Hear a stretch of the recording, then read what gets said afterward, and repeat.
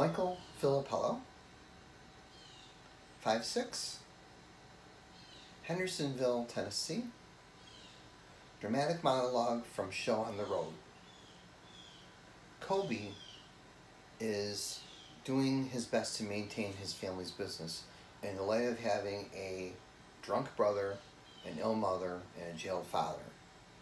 Inspectors are on their way to inspect the motel that he and his brother co-run. There's a time when you live long enough to see the real truth about the people you love, or think you love, until you find out their truths, their secrets. There's dirt on people we've been close to for far too long, and now that dirt is rubbing off on us. Problem is, we didn't even know it. And now it's too late, because we're involved in the mess. And the only way to get clean is by doing honest work. Make an honest living. Try to live with integrity, and hope that if you spend a long enough time trying to do the right thing, sooner or later, that dirt will wash itself off.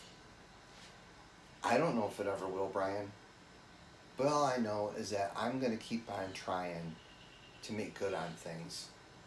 Show face when necessary, and rebuild what's ours. This motel, this land, this is ours. However we got here, it's ours, and it's up to you and me to make things legit. I can't do it alone though, bro. I need you to wake up to what I'm saying. For Mom's sake, for your own damn sake, and for me. I don't want you mixing up with Uncle Robbie and his crew. They ain't the sort of people you should be spending so much time with. You should already know this. And I'm telling you because you're not cut out for that way of life. Trust me, you're not. You have a shot. Run a legit business with me. Make this motel fly and live a noble life. Never owing anybody anything, and never having to look over your shoulder either. Not saying you can't have good times, but you become the company you keep.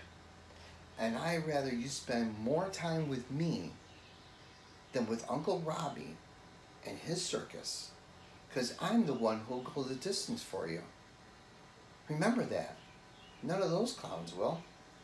All right?